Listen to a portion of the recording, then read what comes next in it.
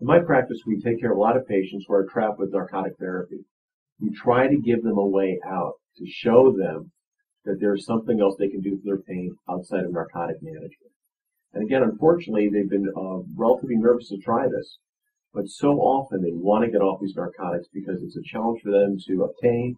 It's tough for them to work in certain places with narcotics in their urine, and they just feel trapped and they want to get out.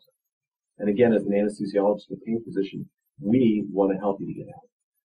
So again, one thing you should consider is co-analgesic therapy. That's a fancy word for other medications that are not narcotics, but actually have analgesic or pain qualities. First off would be tricyclic antidepressants. That's a very fancy word for an antidepressant. Again, these were from the 1960s. They're oldies but goodies. They're dirt cheap. They usually put patients to sleep. And the majority of my patients in my clinical practice, as well as throughout the country, who deal with patients with chronic pain, often have sleep disturbances.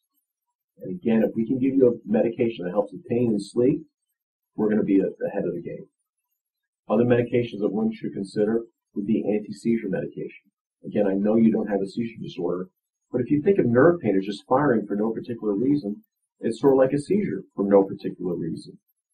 So again, using concomitant therapy of perhaps a Neurontin, or the other term is called gabapentin, or Lyrica, or pregabalin, or any other ones of the anti-seizure medications you want to use is certainly appropriate.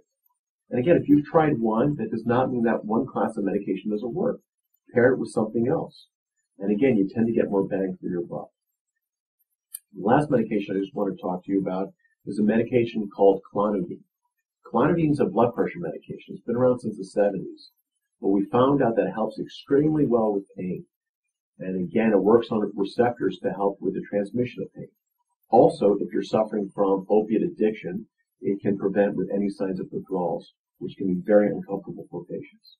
Thanks for watching.